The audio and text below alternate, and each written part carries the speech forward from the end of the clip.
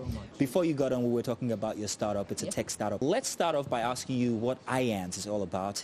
As a very, creative youth, I thought of a lot of things, I thought of going into blogging. I thought of just continuing, because I'm a software programmer. Okay. I studied, all the code and everything. But I thought of something original. So, and I knew Nigerian youths love expressing themselves. Yeah. So I thought of yarning as a phrase. What are you saying? I put the I, which is the technology behind the IANs, which is the I, makes it more smart. Oh. So I put it together and I thought, okay, IANs. I get it. So now. it's all about expression. How?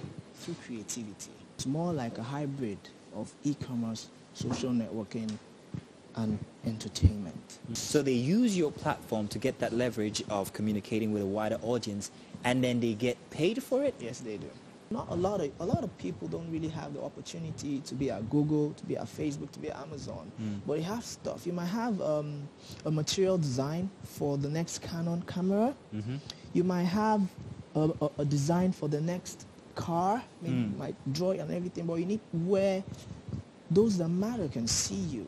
So this is the go-to place for all the creative people, for all the great thinkers to come on and be able to connect. Well, very interesting. I want to know more about this, so I'm going to be talking about it on social media, so hopefully everybody out there can actually also add to the conversation.